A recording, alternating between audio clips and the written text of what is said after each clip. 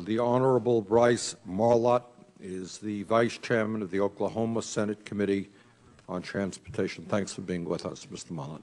Thank you very much, Mr. Chairman, and thank you, Ranking Member Inhofe. I really appreciate. Thank you. I really appreciate the opportunity to testify before this committee. As you said, I serve in the Oklahoma State Senate, Senate District 27, and also serve as Vice Chairman on the Transportation Committee.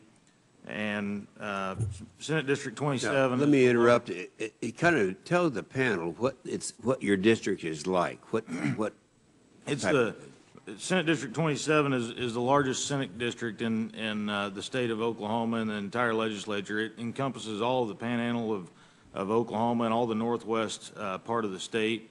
It's about 320 miles across.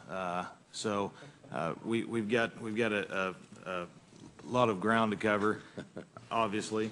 But anyway, I really appreciate the opportunity to be here, and we encompass a lot of obvious U.S. federal highways and highways on the national system, and I'm continually working on transportation needs in the state of Oklahoma.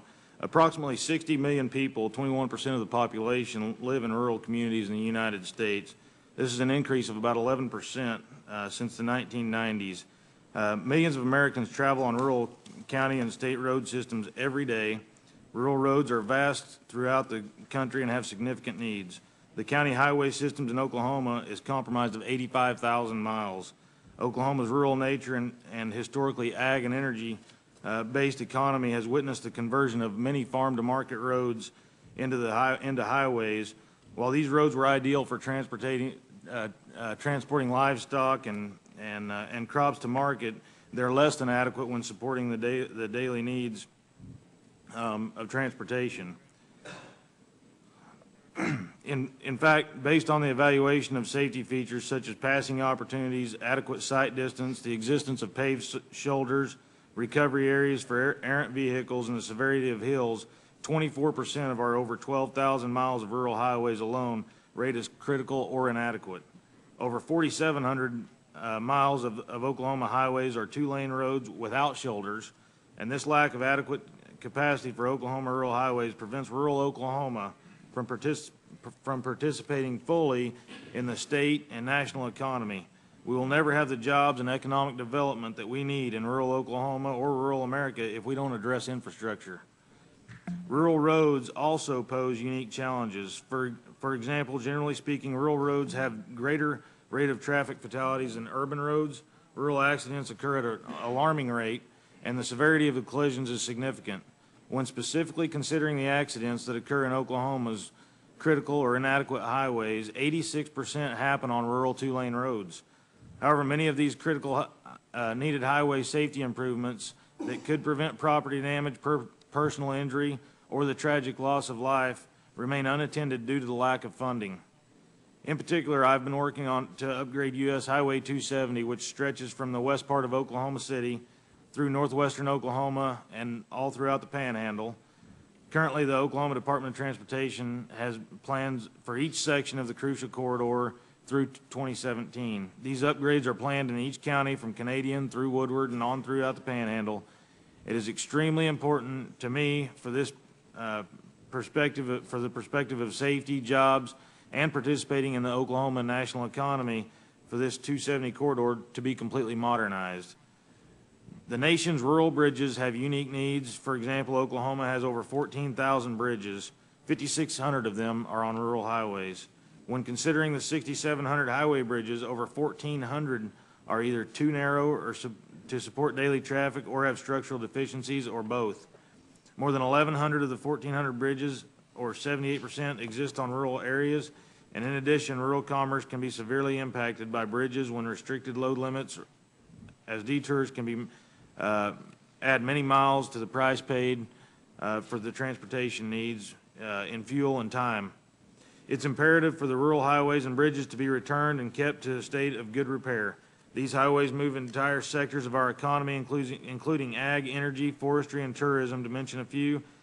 Steady, predictable, and increasing funding sources are necessary because of the funding our transportation professionals to plan our progress and affords the opportunity for our contractors to develop their workforces and construct our roads and bridges as efficiently as possible. States and local units of governments cannot alone finance, construct, and maintain national systems of highways. A strong federal commitment is necessary to ensure the continuity and viability of our transportation infrastructure far into the future.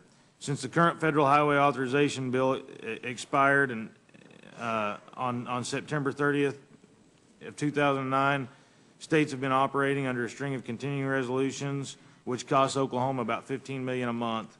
The Congress' recent action to extend the federal highway program through the end of the year is significant and will help. While a new reauthorization bill is under development, Oklahoma is consistently proud of the work of our senior senator, Senator Inhofe, and I'm proud to say that I've worked for you, and thank you very much for the reauthorization bill that you worked on. The states that want to do our part to find new funding solutions to our nation's transportation needs. Over the last 3 years, there's been approximately a 5% decline in Oklahoma motor fuel tax due to less demand, increased fuel efficiencies. This has resulted in a $30 million loss in revenues for my state's roads and bridges. As Vice Chairman of the Oklahoma Transportation Committee, I offered a Senate Bill 1941 to create an innovative funding task force for the purpose of studying and evaluating innovations, technologies, and new methods being employed nationally and by other states to more adequately and equitably fund roads and bridges and infrastructure, including both new construction and maintenance. This legislation passed the Oklahoma Senate on March 1, and I would expect quick consideration in the House of Representatives. Currently, the funding sources of fuel and gross production tax fluctuate a great deal. The federal fuel tax is... If you could wind it up, Mr. Marlatt, please. Okay. We've made great strides in investing in the infrastructure and reversing the tide of declining funding in Oklahoma, and I appreciate you guys' support and your work on the new authorization bill, and would yield for questions as you see fit. Thank you very much. Our next